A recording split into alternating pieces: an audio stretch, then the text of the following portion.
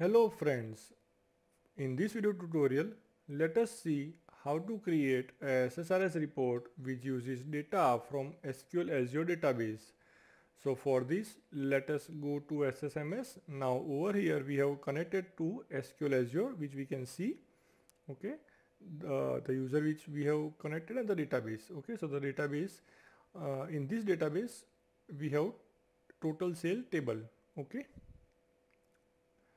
so SQL Azure DB is the name of the database, and this table has got 11 records. Okay, the name of the table is total sale and it has got 11 records.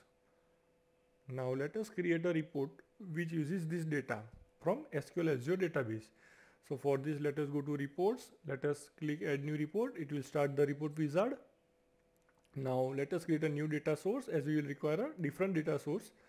Okay, then our on-premise database, so we'll require a, let us name it as SQL Azure data source. Okay, and this is important. Now the type will not be normal SQL server, it will be SQL Microsoft SQL Azure, because this is not an on-premise database, this is SQL Azure database. Okay, and if you go to browser, we can see this is the database to which we want to connect.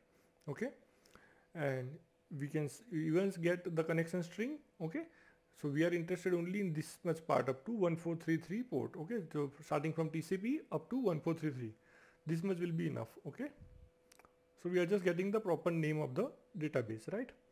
Let us go to edit. Let us put that as the server name. Okay, then let us put the username and password with which we want to connect to the SQL Azure database. Let us save the password. Now let us select our database name. Okay, so it is loading the database. So SQL Azure DB is the name of the database, which we can go and check in our SSMS. So this is the name, right?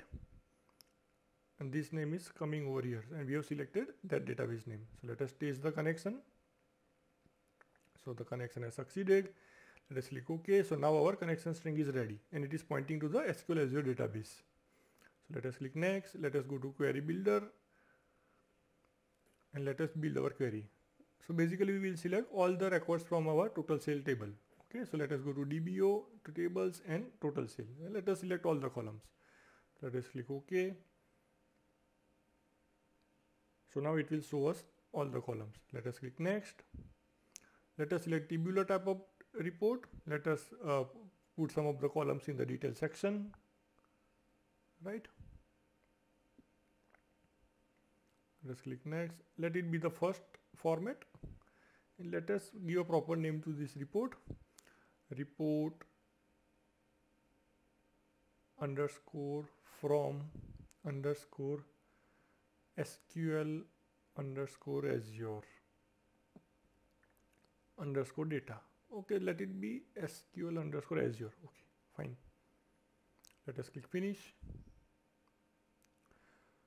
And now let us just, instead of underscores, let us put space so that it looks like a proper report title. So our report is ready. Let us go and preview the report. So we can see that our report is pulling data from SQL Azure database and it is showing us all the 11 records. Let us deploy the report. So the deployment has succeeded. So let us go to our web service URL. Okay, let us go and refresh and let us run this report, that is report from SQL Azure. So we can see it is showing us all the 11 records. Okay, also we could have seen the report from our management portal, right? So report manager URL. So let us go to the report and let us run the report so we can see all the 11 records.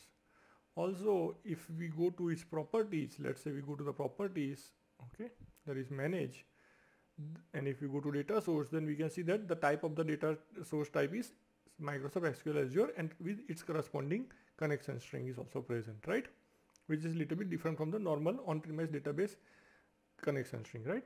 And it has also got the credentials that we had supplied.